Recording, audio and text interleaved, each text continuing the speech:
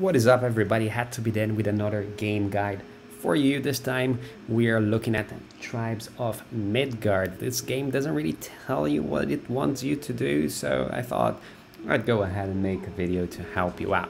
This video will go from day one all the way to getting to the final boss. If you've tried the Saga blind, you know it can be confusing, so hopefully it helps.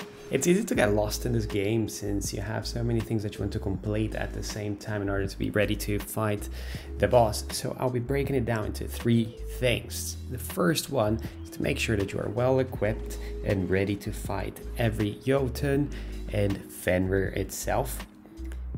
We're gonna look at repairing the bridge and fixing the port. I find that having it broken down into these 3 things makes it a little bit more manageable, and this guide will allow you to finish a solo game in about an hour. In this case here, this was 2 playing sessions, one of about 20 minutes, the other one of about 40 minutes. So if you don't have a lot of time, this is a nice way to do it.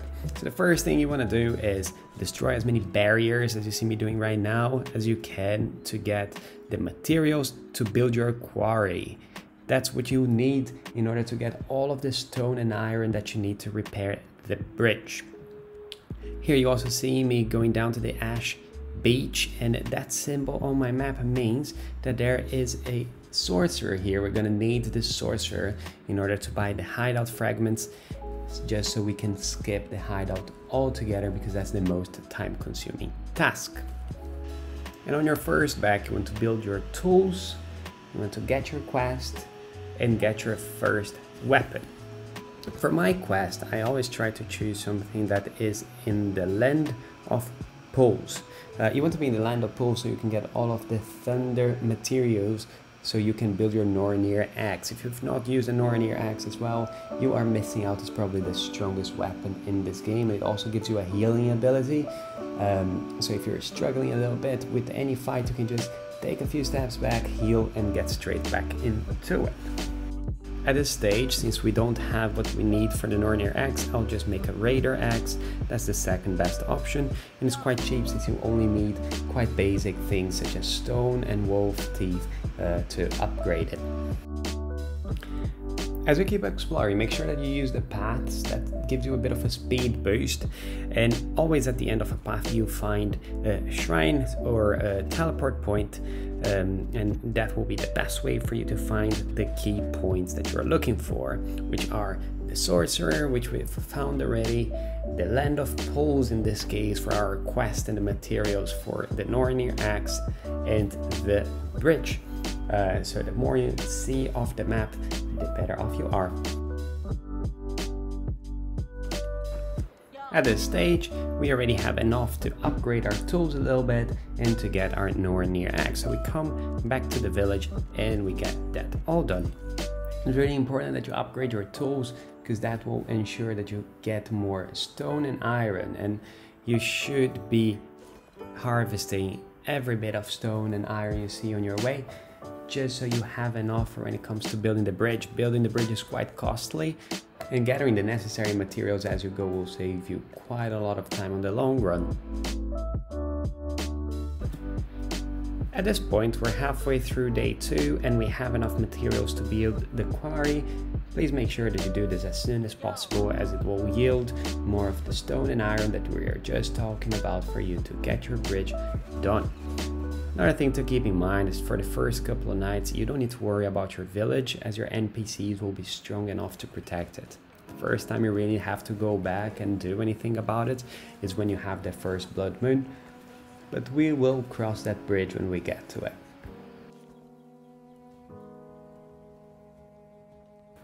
As I said before, one of your secondary objectives, or one of the things that you need to constantly have in your mind, is just the pure exploration in order to find the key points. We're in the Bright Forest right now, and that's where you will always find the bridge. The bridge will take you to the glacier, and that's a very cold area, but you won't have to spend too much time there, so you do not have to worry too much about building equipment that protects you from the environment.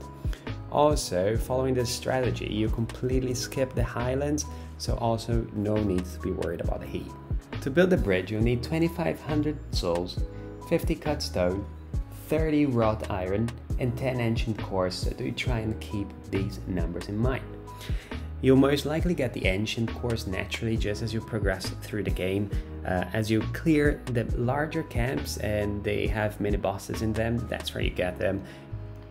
Just before the night of the third day, I like taking down the first Jotun. You need the Jotun fragments in order to rebuild the portal, but also if the Jotun gets to your village, that's pretty much game over. You can let the Jotun get quite close to your village before you do this fight, but I find this to be good timing, and I got quite lucky as it spawned really close to my location. So I just take it down. One of the 4 types of fragments you need in order to repair the portal is the events fragment. Events start randomly somewhere on the map. It gives you this yellow perimeter where you have to search for it, and in this case we got the stag. All you gotta do is find it, interact with it, and that is it. You just need to complete 1 when you're playing solo in order to have everything you need to repair the portal.